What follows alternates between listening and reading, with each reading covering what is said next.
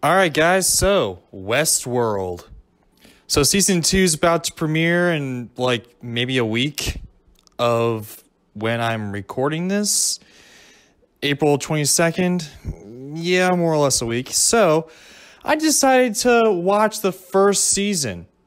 And I know I'm watching like Game of Thrones as well. But I thought maybe I'd take a break from Game of Thrones because really nothing's happening and it's actually kind of boring me. I'm being completely honest with you, it's kind of boring me. So I decided to try something new on HBO, Westworld, that seems to be growing kind of a big fan base. So I thought, yeah, why not? Let's do it. So now I'm watching Westworld, which actually has a pretty interesting story of how it came to be, I guess. I guess originally it was a 1973 movie called Westworld, and according to Wikipedia, it's more like a thriller type movie, but I guess it's more like a horror movie. At least that's what the poster looks like. I actually need to watch this movie. It looks pretty interesting. Kind of seems like a corny type horror movie that's kind of stupid and kind of ridiculous, I think. What's also weird is that it has a sequel called Future World that was released in 1976. So, yeah, I'm thinking about watching these just to get some overall context, I guess. But I don't know, whatever. So, also, this series is actually like made by J.J. Abrams. Like J.J. Abrams is kind of like one of the main story people, one of the main like creators of this show. He also like executive produced it, so which he kind of also did with Lost. So honestly, I was kind of intrigued because me by myself, I actually really enjoyed Lost. I mean, it kind of lost me at the last season because none of the questions were answered, but leading up to that, I kind of liked everything else. So I was kind of intrigued as to what this show had to entail because it was based off a movie. It didn't look anything like the trailer to the movie. The trailer to the movie looks like this cheap exploitation type horror movie, I guess, that was kind of big in like the 70s or whatever. The trailer to this show looks like it was more of a futuristic, more of a industrialized type thinking show.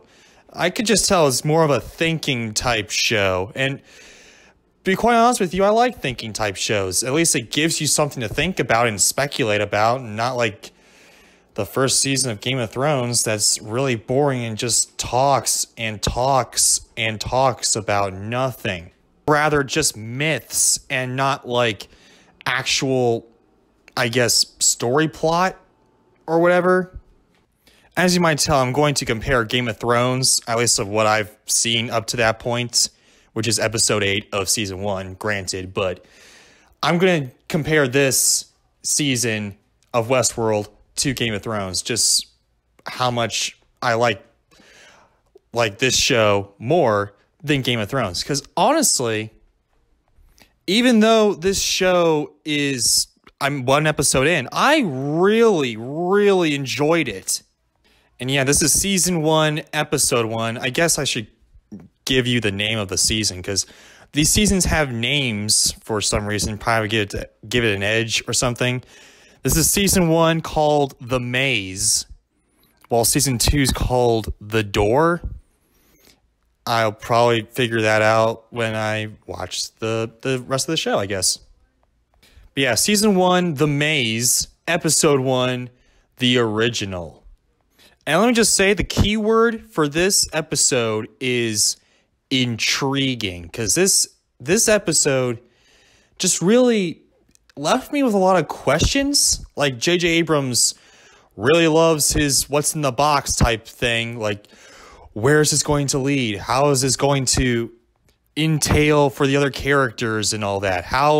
What are we doing here? How are we going to get out? What's going on? Type of stuff. And I got that from this episode. It was kind of weird to an extent. and left me with a lot of questions that were really simple and to the point, rather than Game of Thrones, where I was still, after episode 8, wondering what the heck is going on.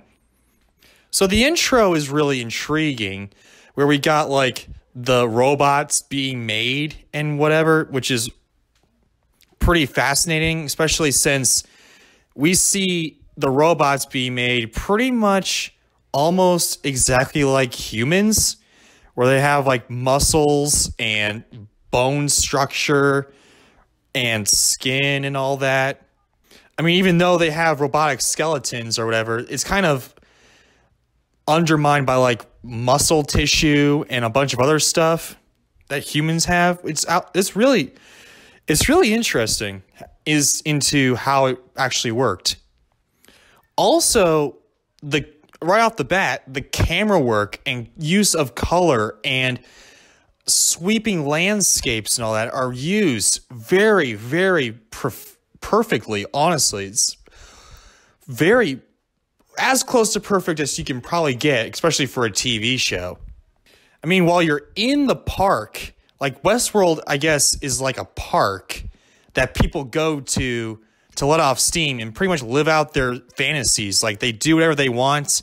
They can either like stay in the town and have sex or go off and have adventures and all that. They can get drunk. It's pretty much Las Vegas if Las Vegas was a Western theme park. That's pretty much what I can say about Westworld. But the weird thing is, inside Westworld is really beautiful with all these perfect landscapes and sweeping colors. It's the use of color and camera work and everything else looks like a Western, but it feels like you're living in paradise with the bright abstract colors, honestly, and the brightness of it and the saturation. Whereas if you go down below the park and you go into the laboratories where all the scientists are and where everything like works and all that, where they fix a lot of the robots and all that, that is really dark and feels like you're boxed in. The use of editing and camera work and color there is very fantastic as well. And it's kind of a use of contrast here a little bit, where when you're in the park, you are free to do whatever you want. Whereas when you're in the laboratory, you're stuck there.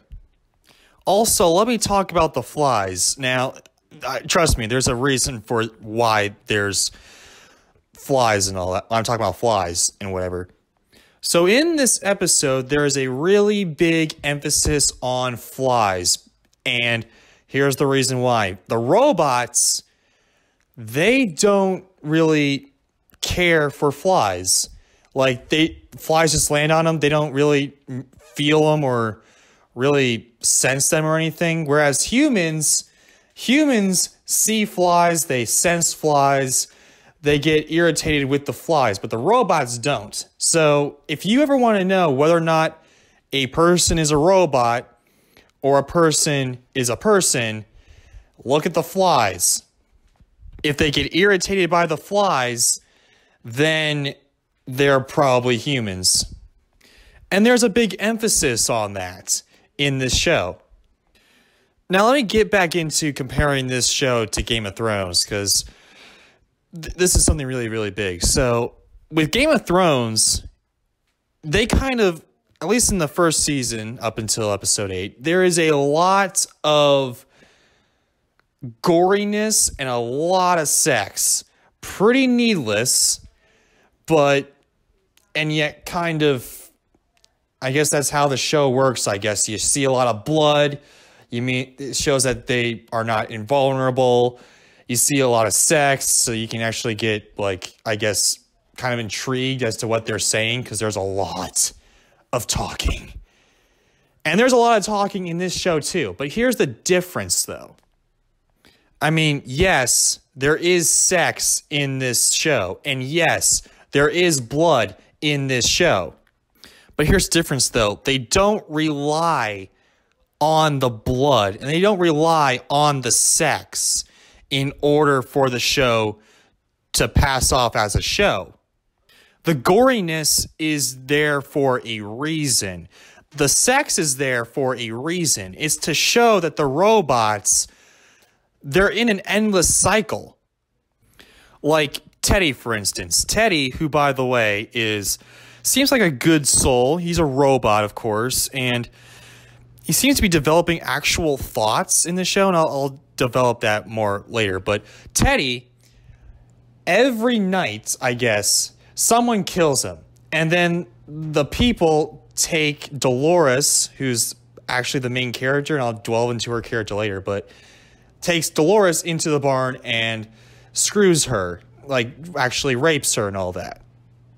That is their purpose in the park. And it happens, for the most part, every time someone interacts with Dolores or whatever. So it's gory when it needs to be, and it's not just there just to, I don't know, just to get people to watch the show. And the sex isn't just there to have sex. Yeah, it might seem needless, but it works with the overall context of the show. Like, it shows that the robots have no choice. They're being used as objects, which technically they are, but they're developing thoughts. Like with Teddy. Let's get into the characters, okay? Just real fast. Dolores.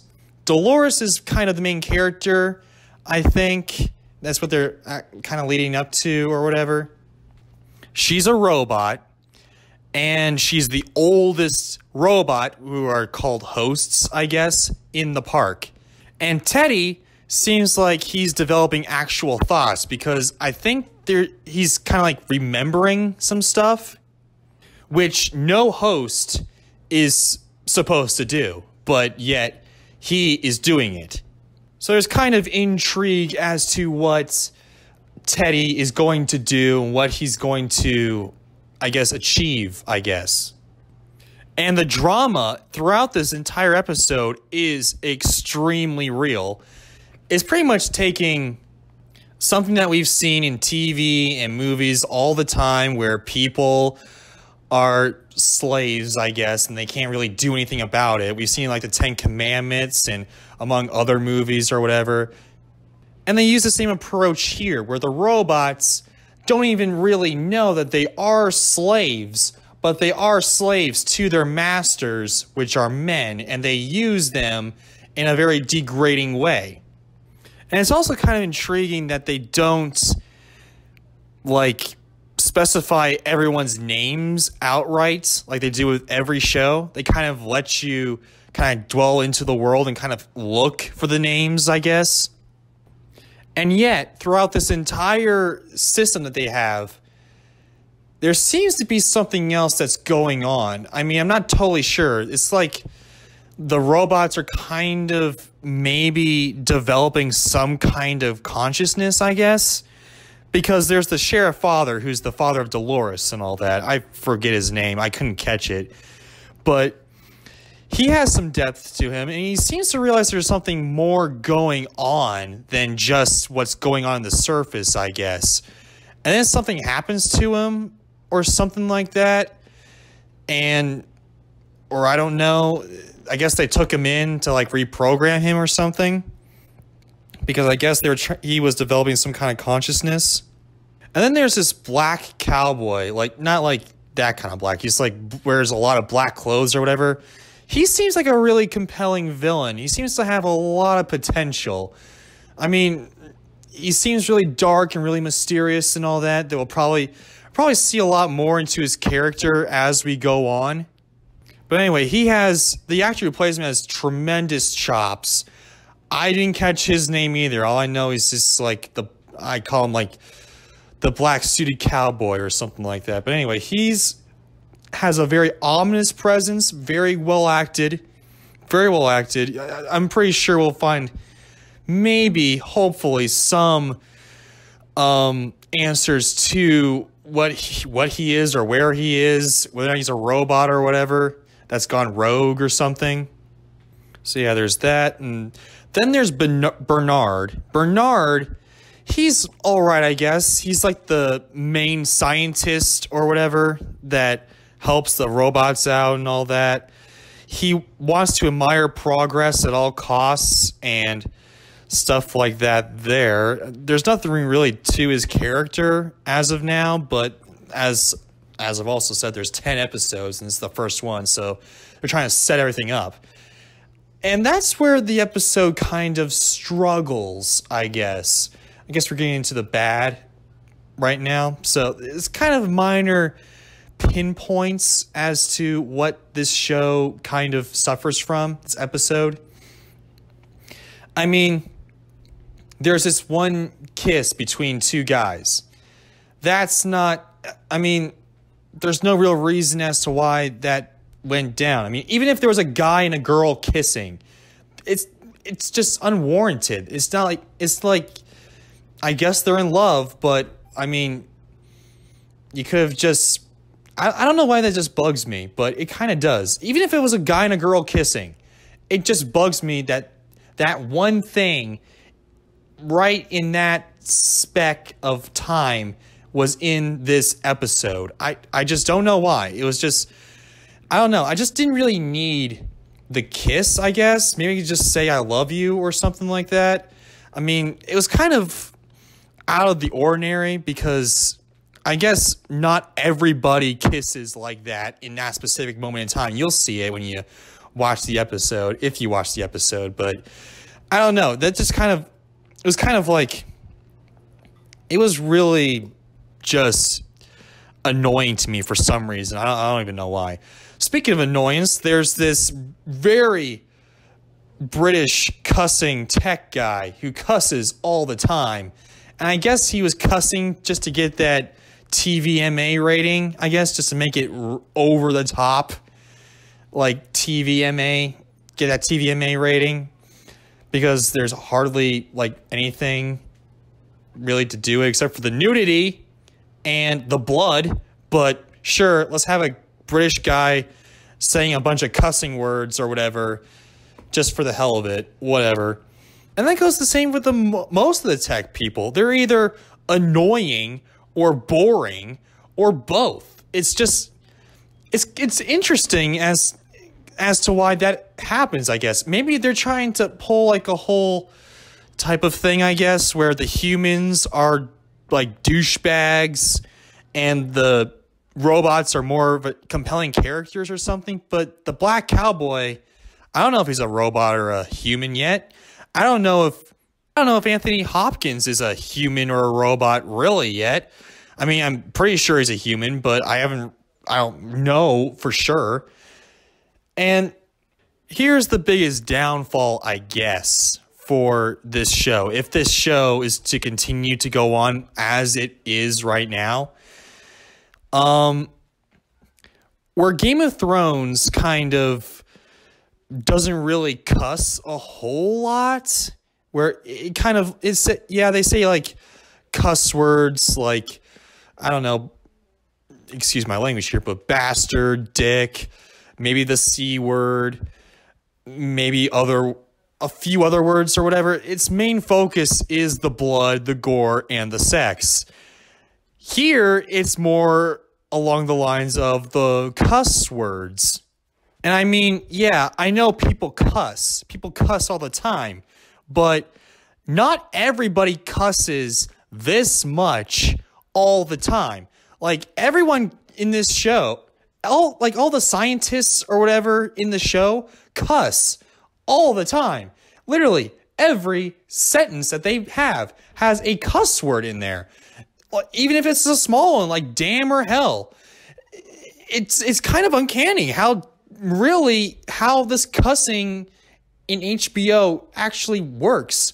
Like, all the shows in HBO either like cuss all the time, have sex all the time, or have gore all the time. It's really fascinating as to HBO shows now. And pretty much the main criticism I have to this one episode, not the whole series, like going forward, I guess, but just this one episode, is that they throw a lot at you. Like, they throw a lot of exposition and a lot of stuff at you, and you don't really know exactly what the heck is going on still, because J.J. Abrams in his box, but still, it's kind of HBO too, because I still don't know what's going on in Game of Thrones, and I'm on episode 8 of season 1, so there's that. But still, there is a lot of philosophy. There is a lot of scientific bargaining or jargon and all that. There's a lot of, like with Game of Thrones, a lot of explaining the world rather than showing us the world. It's kind of explaining, like, every little aspect of it. And it's, I mean, you can do this throughout the show. I mean, I'm sure, I am positive there is a lot more than they are telling us, but still, this is a lot to take in. I mean, that's pretty much what Anthony Hopkins does. He pretty much just tells us the whole thing, and we don't even know if he's lying or not, which kind of is a very good, like, compliment I have to Anthony Hopkins, because he acts very well. I mean, he acts a certain way where you don't really know if he's telling the truth or not.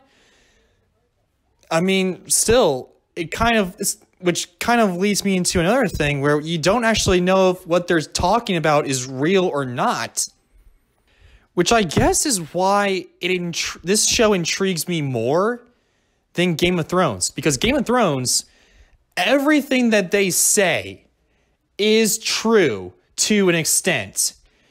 In this show, you don't know if what they're saying is real or not. And plus, it's not like in the past where you have to just assume that it happened and just go from there or whatever. No, it's happening right now. So if it's real or if it's not real, you will find out eventually. I mean, that's what it seems like, because it's happening right now and didn't happen like thousands to a million years before what's going on right now. So I guess that's why it kind of intrigues me more than Game of Thrones. But still, it's still got a long way to go to being an actual, like, show in my sense, I guess. Even though it's really intriguing and very fascinating, it's got a lot of potential, and I hope that this show carries it to the very end, because there is some stuff in this episode that kind of shows that it's going to build upon itself. Like Dolores at the very end, spoiler alert, by the way, but at the very end, she hits the fly. No other, like, robot or host or anything except for a human has hit a fly or even noticed that the flies were there. But Dolores saw the fly and she hit it, which means that if this is a Katniss Everdeen type thing, she's going to be the one to lead all the robots against the uprising or whatever, you know?